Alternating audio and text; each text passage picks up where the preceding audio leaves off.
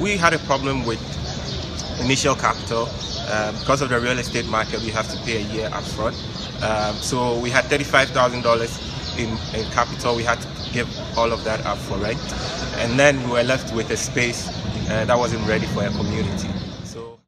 So community decided to make it a 1.0 version, which meant that co-working was the least of the focus and more about building community value. So programming was the biggest thing, to the point the trade-off was okay for the community to take programs, strong programs, low on co-working, till we managed to get funders and partners who believed in what we had going to be able to support the co-working part and get the space to a point where it was comfortable enough for the entire community.